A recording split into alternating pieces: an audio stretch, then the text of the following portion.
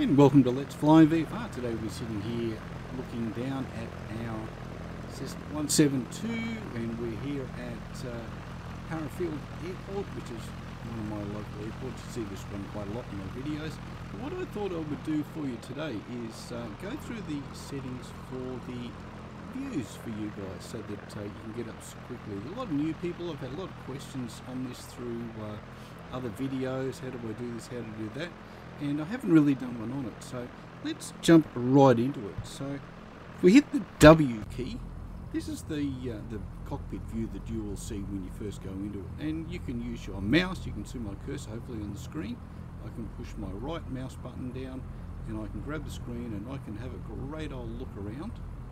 But that is not necessarily what you want to be doing. So let's hit the W key again. And I would highly recommend, if you come up here to the settings, go to your graphics, and personally I tend to set this at about 90 degrees. If you're flying, you can move this to whatever is suitable for you, but I reckon about 90 degrees is good, and it's just a little bit more realistic. It's you would see a lot wider view with your own eyes naturally, so I really think that's a good one. Now, to move yourself around here and get yourself positioned correctly, you can do a number of things. You can use the arrow keys. You can go left, go right, you can go up, you can go down, just by using your arrow keys. So you can get yourself set up in a position that you think is quite natural for you. You can use the Q and the E key, and that will turn you left and right. Nice and easy, isn't it? Left and right, Q and E. Now, if you wanted to look up or down, you can use the R and the F key. So R will rotate you up, F will rotate you down. If you're in a 737 and you wanted to look at the center console, you can rotate up with R, and then use the E to turn around and have a look at that. And then if you wanted to zoom in, you've got the period and the comma key, if you like, and the full stop key down on your keyboard, and you can zoom in and you can zoom out. So let's rotate around with the Q key again. Let's use the F and R to rotate down, so we'll use the F to come down, and I'm going to use the arrow keys again just to line myself up, rotate that around a bit, and if you get a bit lost, hit the W key again and that will just center you again. So I'd like to see a little bit of the front. I use the F key just to rotate the nose down a little bit so I can see the instruments and all the important things, flaps and all that sort of stuff. That's all readily available. And also, if you need to, guys, you can click just here at the base of the control column and it will disappear, so you can get to your other buttons if that's what you need to do, or you want to do a run up and things like that, and that's just getting in the way to get down here to your controls and down to your starter. So let's put that back there. So let's just quickly run through that again. So if you want to go left and right, arrow keys, up and down, arrow keys, rotate left and right, Q and E, and if you want to rotate up and down, it is R and F.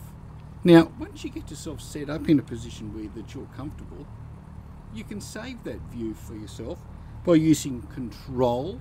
So you hold down Control and then you hit the number pad key. So I like to use number 8 because that's always my front view. If I want to have a 45-degree left view, I just use my Q to turn left. Now that's a little bit high, and then the cockpit's getting in the way. So I just rotate it, push it down a little bit, use the down arrow so that I can see out. And that's helpful when you're flying around the circuit. And we go Control, and I use number 7. And then using the Q key again to rotate around. It's always nice to have a 90-degree view. Q and number 4 is how I save that. Now you can save this any way you want to, it doesn't matter. Now I'm going to use the E key to rotate around and come back to 45 degrees on the other side, and I'm going to go Control and 9, and then E, I'm going to rotate around and get a 90-degree view to the right. Now if you want to go down a bit so you can check flaps and things, you might just adjust that a little, but we'll go Control and number 6. So 8 is here, 7, 4, If I hit 6, I'll look straight across to the other side. My head breaks off because I go backwards, but that's not a problem. And then we'll go number 9 and 8. So we're all set up there. Now, if you want to be the instructor, use the arrow keys and slip yourself across, and use the Q and the E to rotate a little bit left maybe. Find yourself up and down again with the arrow keys to a position that you're comfortable with. And if you like, control and maybe number 5, you could save that view. Now, what about if you want to have a look at your instruments? You want a quick look view into your instruments. So let's use go back to 8 for me, or W to center it. Move across to the right if you want with the arrow keys left and right. And then we're going to use our full stop to zoom in, and I'm going to use my arrow keys to come back down. So we've got all our instruments right ahead of us here. And what I'll do there is go control and number 2. So if I go 5, 7, 4, 5, I can be the instructor, 9 on the numpad, 6 on the numpad, and number 2. You can have a quick look at our instrumentation, and if you want to, you can come across here and set that up like that. If you just want to do instruments only and you're going to do an ILS approach or something and you don't want to be able to see outside, use control and say number 3 if you like. So that's all set up, and you've got all your inside views. So you can set yourself around, you can quickly look at what you want to see, not a problem. Again, now if you are back in the 737, you can use the E to rotate a little bit to the right, use the R to look up, you might use the E again to look around a little bit further. You can use the period key or the stop, full stop, or the comma to zoom in and out, and then hit control and say number 1. So we can go number 8, 7, 4, 1, there we go, 5, 2, 6, and number 3. So that's all your views already set up, guys. So you can hit number 8, come back again, and then we've got all the external views. So let's have a quick look at external views. There's a number of them that are very helpful. So you go shift and your number keys, guys, across the top underneath your F keys, not using your F, using your numbers, okay? So shift 1, which you here. Now this one doesn't rotate other than with your look left and look right, your rotate keys, okay? You can rotate up and down, but you can't do any more than that. Shift and 2, you can look all the way around here. Now you can zoom in and out with your mouse as well, so I'm just zooming into the mouse, zoom away, or you can use your full stop and your comma key if you want to zoom in and out. Another thing you can do is you can hold down the control as you do that, and it will slow right down. If you want a nice gentle sweep of something, then you can do that as well if you haven't been making videos like we're doing today. So you can have a bit of a look there. If you hold that down initially, the control, and then move right like this, you can let the control go, and then you can use your mouse or the button, the full stop, to zoom in to have a look at your aeroplane. Okay, so pretty handy. Control will always sort of take it down to a nice steady level. Zooming back out. So let's go to shift and number 3. Number 3 is the end of runway. This one will track you as you fly around, and as you come into land. If you see the landing ones, landing approach parts of my videos, this is what I use. It will follow you around. You can zoom again in and out with it, and you'll be able to watch the aircraft come towards you. So as it goes left out here and flies around, you'll see it come back in towards you, but it won't let me rotate that far in this particular view as we're waiting. Number 4. Now number 4 is a good one because when you're up in the air, it will do a fly past for you. So shift and number 4 will fly past. You're up in the air, and that's a good one, and you can still zoom in and out with that if you want to do that, because it's not always as close as you might want. Shift and number 5, that's our tower view, and you can rotate around in your tower and have a bit of a look around if you want, but you can see it starts to twist a little bit as you move away from your aircraft. So that one is there. Oh, there we go. And again, you can zoom in if you wish. Use your Q and your E key to rotate, but you can't go left and right, up and down with this one. You can't use your arrow keys on this particular one. So number 6 is just a tail view. Again, you can zoom in and out with that one. You can go back. You can rotate around the aeroplane, and you can't normally save these external views. It's a bit of a pain. That would be nice to get that little wing one sitting over here, but it often won't let you save them. If I take the brakes off and just let it roll forward, they're staying there, but you can't save that view, so you need to sort of set yourself up to get the brakes on.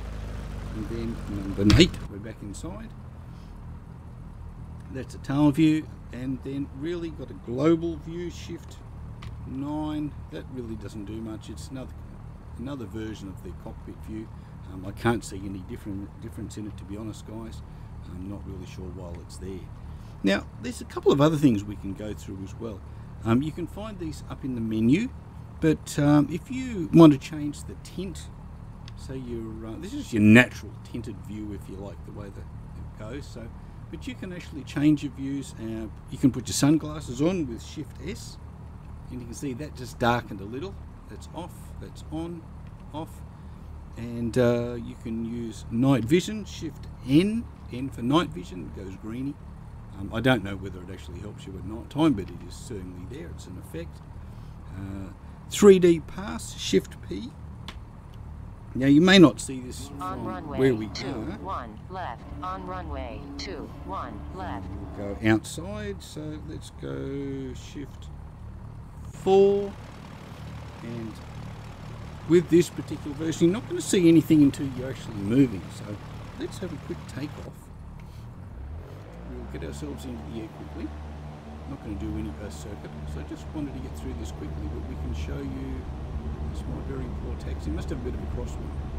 Now, guys, if you're interested in anything you need new for your sim, or you're looking for more information about XPlane 11, DCS, or Microsoft Flight Simulator, we'll get in there as well on letsflyvfr.com.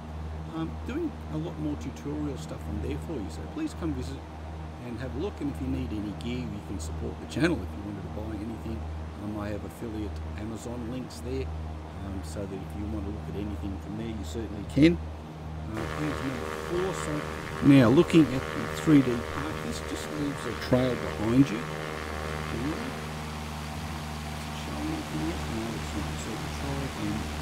Again, so Shift and P.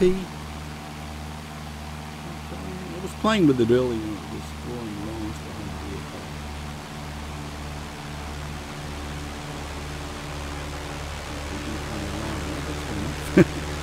And physics, control and N. Now this one you can cycle through.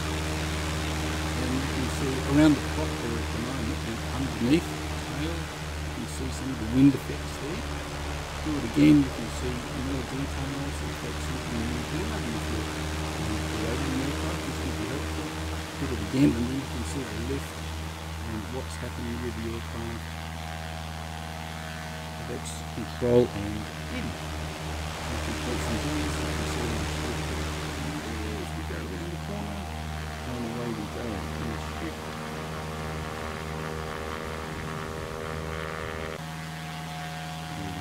So there's all the views, guys, which you get in XPlane 11. I hope you found that easy. So we've done the internal views. Let's go back inside. So again, we can go 7 and 4 to look around. We can go. I've set up number 3 there for the close-in view. Number 5 can be a co-pilot view if that's what you need. And remember, it's control, and just use the shift.